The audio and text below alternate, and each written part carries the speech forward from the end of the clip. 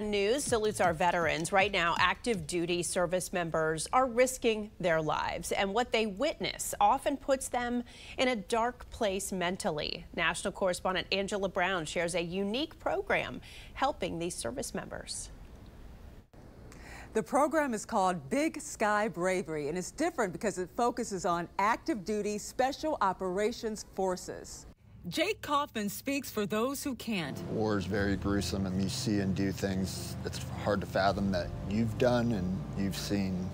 I spent 8 or 9 years being gone, about 300 days a year. Kaufman, a retired Air Force pararescue man, survived brutal combat. I got blown up by a couple grenades in 2013. After retiring, Kaufman said he didn't want to be here anymore when someone recommended Big Sky Bravery. We had a few recipients, unfortunately, say that they were suicidal before they came out, and after they had left Big Sky Bravery, they no longer want to hurt themselves. First Sergeant retired Jeremy Keller is the Chief Strategy Officer for Big Sky Bravery in Montana after spending 17 years in special operations, serving in Afghanistan, 18 combat deployments, putting up mental walls to survive. My ability to be a husband and a father was severely tarnished. Watching Jeremy struggle inspired his brother-in-law, Josh McCain, to start Big Sky Bravery 8 years ago. Start something for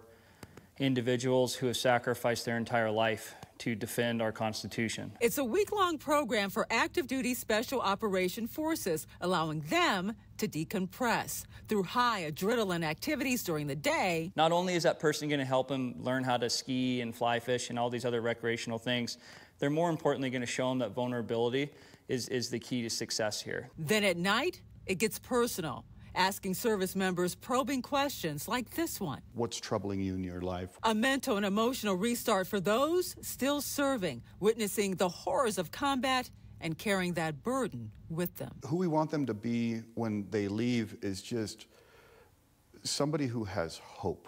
So far, Big Sky Bravery has helped roughly 477 servicemen and women. If you want to help out, scan the QR code on the bottom of your screen. Reporting in Washington, D.C., I'm Angela Brown.